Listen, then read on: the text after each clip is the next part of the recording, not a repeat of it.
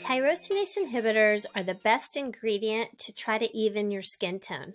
They help prevent the production of melanin, which is your skin pigment.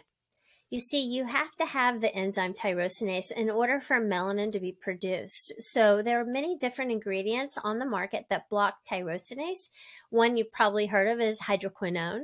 There's also many others, such as arbutin and kojic acid, and mulberry extract, licorice extract, many different tyrosinase inhibitors.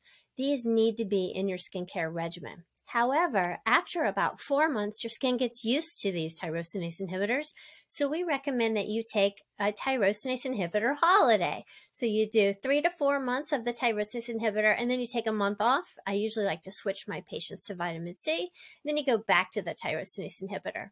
You want to combine tyrosinase inhibitors with other ingredients that block the production of melanin from different pathways. But tyrosinase inhibitors are the most important ingredient when you're trying to treat melasma, sunspots, or any other uneven skin tone.